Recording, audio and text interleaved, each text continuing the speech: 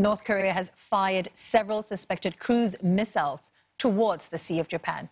The back-to-back launches from the ground and air are the most high-profile among a series of weapons tests that North Korea has conducted recently amid stalled nuclear talks. Our correspondent Lim Yun-suk has more.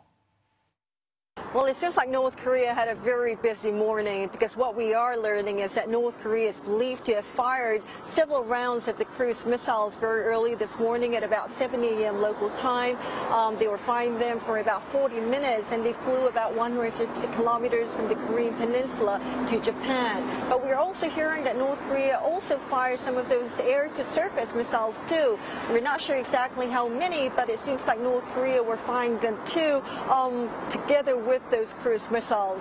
Now, the South Korea's military says that they are analyzing the situation with the United States and that South Korea's military remains on alert and is prepared for any kind of provocative acts or more provocations that North Korea may take today or in the coming days.